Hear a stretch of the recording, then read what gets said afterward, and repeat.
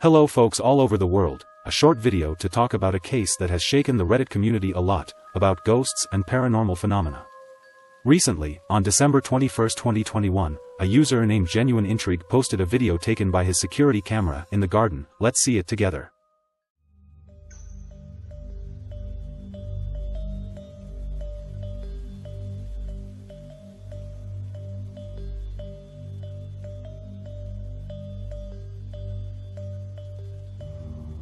The author of the video posts this title: "Caught this on my camera a few nights ago, what is this?" In the video we see a transparent figure crossing the garden from side to side during a rainy night. The user claims that one night he heard noises coming from the external bathroom in the courtyard, so he went to check the videos taken by the security camera and was shocked. Owner of the house for about a year, he does not know the history of the house or of the previous owners. The scary ghostly figure appears to be a little taller than the children's slide on the right, so we are talking about the average height of a man, and although the video quality is not great due to the night light, the lower part that frames the ground shows as the grass is not in the least trampled by the shape that crosses it.